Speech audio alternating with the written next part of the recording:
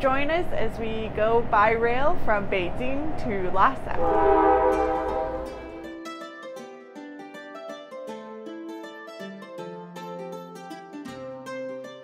We're in Beijing, about to get on our first train towards Tibet.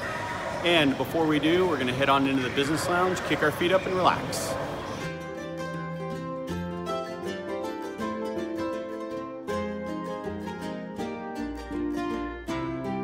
Very excited for our trip out to Lhasa, Tibet. So we're starting in Beijing, and from here we're going to Lanzhou. From Lanzhou we're going to Xining, and then from Xining we'll take a train to Lhasa. They just called our train to Lanzhou. It's an 8-hour bullet train, so let's get going. I'm so excited.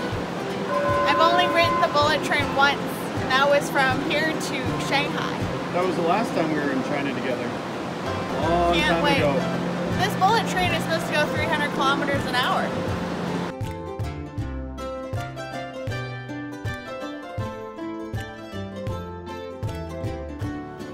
It's so fancy! I've never ridden a business class bullet train before. I didn't even know they existed. This is so, look, they have slippers. Wow. Fancy. Hold on. Oh, this is nice. I think it goes flat. This is so nice. All right, I'm gonna settle down, grab my Kindle, and then enjoy the ride. Sounds good. They say that you can put a coin on the window there and it doesn't even move. I believe it, because I didn't even feel this thing start moving.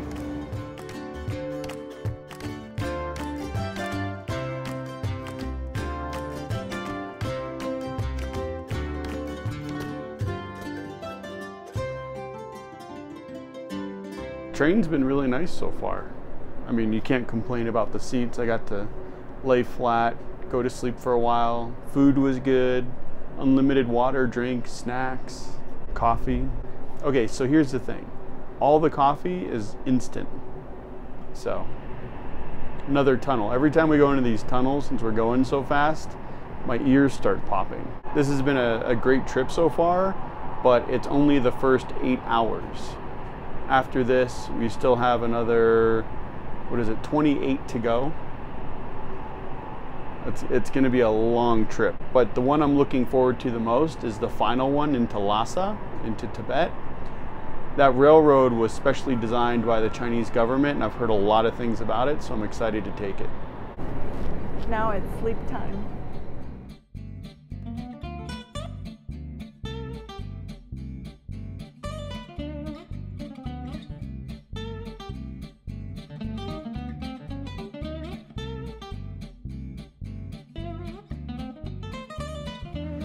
Just made it on to the second train of our journey, and the accommodations on this one are quite a bit different than our last train. There's actually fairly good legroom here, so it's comfortable. Announcements I don't understand whatsoever. That's why you have me. We made it to Xining. Now we're waiting for our final train to arrive so we can head to Lhasa. It is packed at this train station, and it's very cold.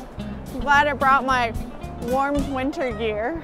So it's kind of funny, I'm walking around and I'm pretty much the only white person here, and I get a lot of stares from people, but some people just love to stare at you and follow you. So whenever they do, I look at them, give them a little wink and a nod, and there's one guy just winked at, gave me the biggest smile. It's like I made his day. Well, it is almost time to board. We've got to get ready. We have a 21-hour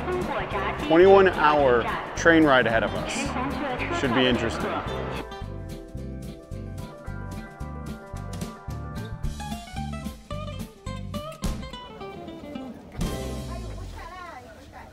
We're moving off to Lhasa. 21-hour journey in our soft sleeper.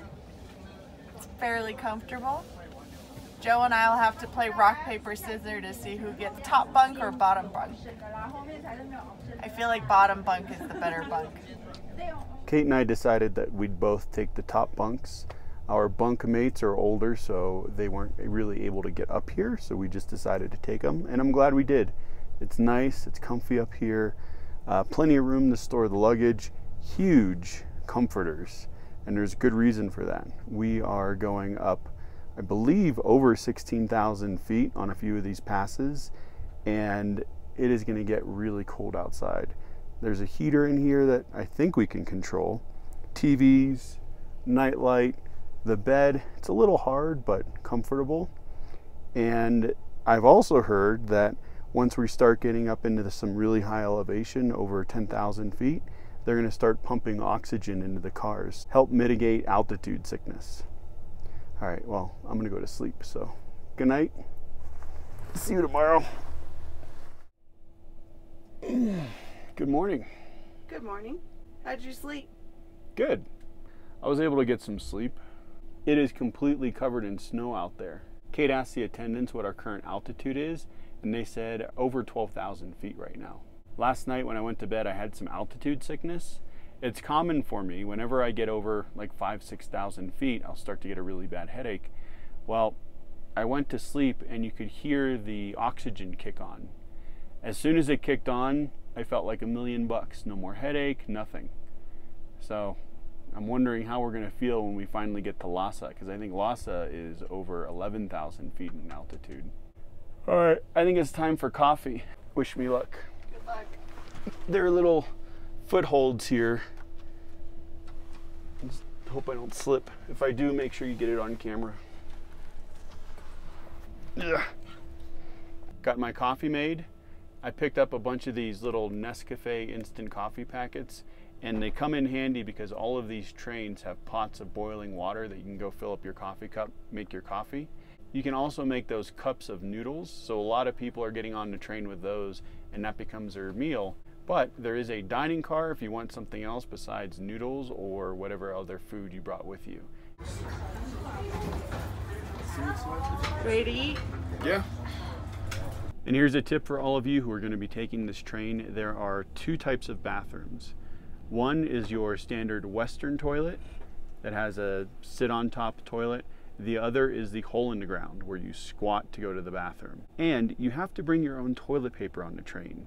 I also noticed that there's no toilet paper in a lot of the train stations, so make sure you keep a roll on you, and I'm very happy we grabbed some before we got on the train. I'm going in.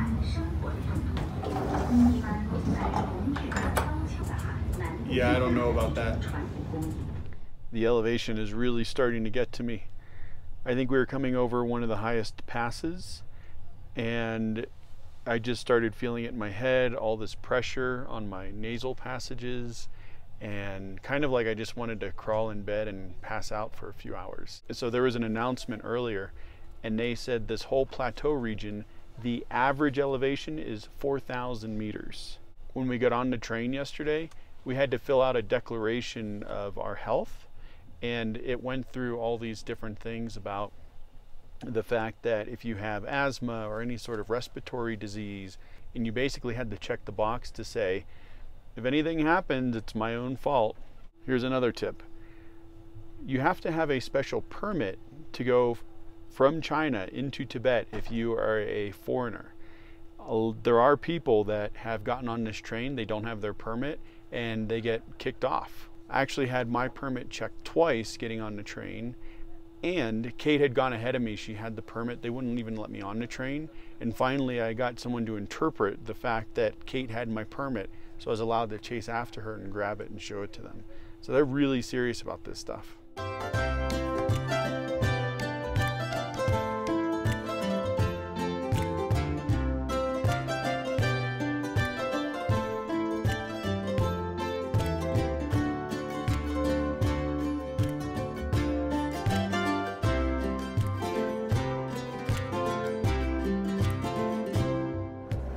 21 hours, we just arrived in Lhasa, Tibet.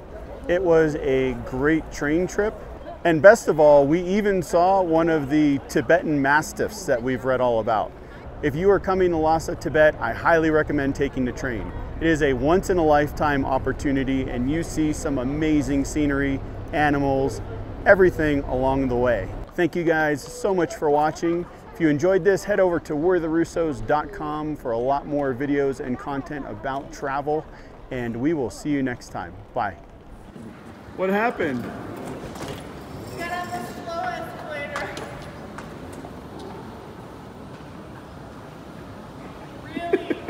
Really slow. It's kind of dying, I think. You picked a losing horse, babe. I did. Almost there. Oh, I made it. I made it. Yay. Yay, victory.